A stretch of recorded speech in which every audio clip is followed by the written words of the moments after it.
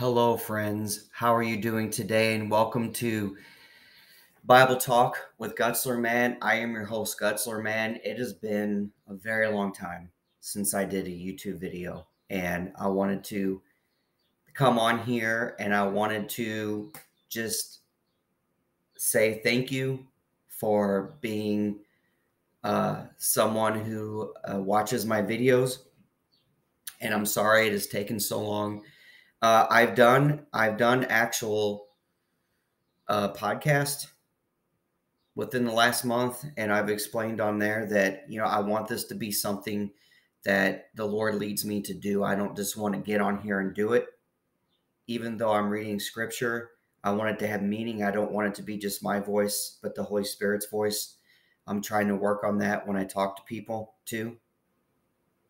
And I know that I'm almost a week out from Easter, but I wanted to just do this one because I wanted to share with you that it's not just Easter time that he has risen. He has risen and alive and a part of our life every single day, 365 days and 12 months out of the year and 52 weeks out of the year. With that being said, uh, we're going to go with a very, very popular scripture about how uh, the women, Mary Magdalene and Mary, went to the tomb to see Jesus so they could anoint him with the oil. And what they found when they got there is a stone was rolled away, something you probably heard when you went to your church service on Easter Sunday. But I just wanted to read this again because this is all part of it. And I wanted to start with Matthew 28, and this is what it says. It says, "Now after the Sabbath, as the first day of the week began to dawn, Mary Magdalene and the other Mary came to the tomb. And behold, there was a great earthquake, and an angel from the Lord descended from heaven and came and rolled back the stone from the door and sat on it. His consequence was like lightning, and his clothing white as snow. And the guard shook for fear of him and became like dead men. But the angel answered and said to the women, 'Do not be afraid, for I know you seek Jesus, who was crucified. But he is not here, for he is risen. And he said, Come, see the place where the Lord lay, and go quickly and tell his disciples, and that he is risen from the dead. Indeed, he is going before you into Galilee. There you will see him. Behold, I have told you.'" So verse 8 says, "So they went out quickly from the tomb with fear and great joy and ran to bring his disciples word." Oh my goodness. I know you've heard it. I know you've studied it. I know you've went to church service. And this is probably something that that you probably have on your mind because you just heard it. Like I said, but it's something that we need to meditate on a daily basis because the Lord has risen. And it's not just something we say on Easter, it's something we say every day of the week. Like I said, every single time that we wake up in the morning, we praise God because he is real, he is risen, he is listening to our fears and our joys, and he knows every single hair on our head. So it's just, with that being said, we give him praise because he knows what we're going through. He knows what we're going through. And something that I've learned to accept in this past year is that he knows us. He knows what troubles we're going through. He knows what prayers we are saying because he hears us. And sometimes he'll say yes.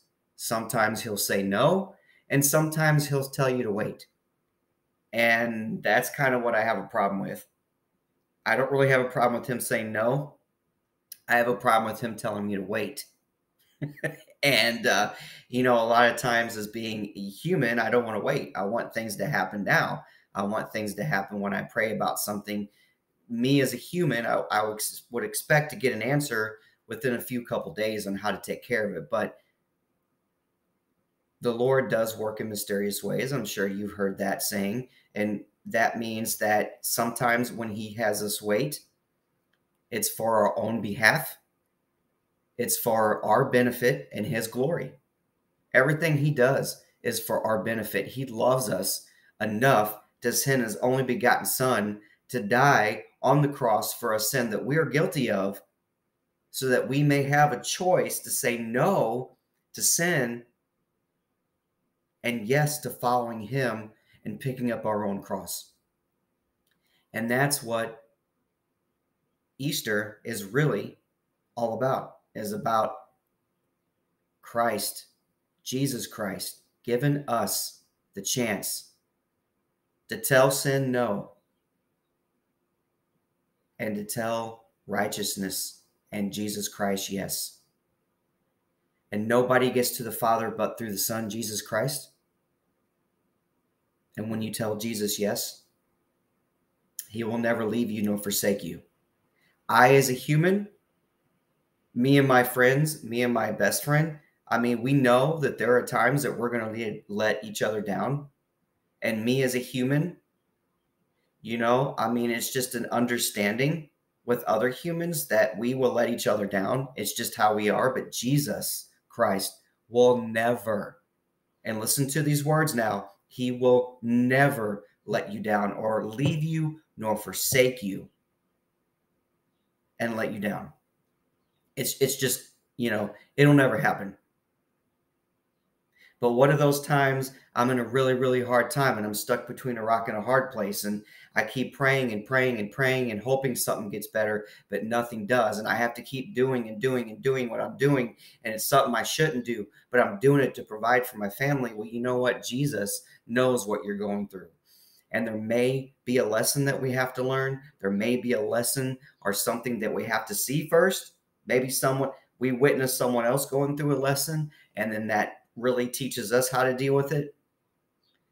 But the Lord Jesus, now think about this. I know you've heard this comparison too, but when say you buy a new dishwasher and it starts not running right, what do? You go to the owner's manual. If that doesn't work, you call the manufacturer to try to figure out what's going on, right? Well, God, the Heavenly Father, Jehovah himself, knows what we're going through. He created us and he knows what we need. And he knows when we need it. Well, I just wanted to come on here and just touch base with you and make another YouTube video and tell you, everyone, that I am thinking about every single person. I am praying for all of you. Like I say in my podcast, or I've said on here before, if you don't have a Bible and you want to study what you hear today, please go to your local church or go to a best friend that you trust, get a Bible from them. And there's always availability for Bibles out there that you can go and get. And you can buy one too if you want to pay for one at the store. That's an option. But the risen Christ gives us that option. Well, it has been a pleasure. And remember to please love God, love your neighbor, and love yourself. And until next time, bye-bye.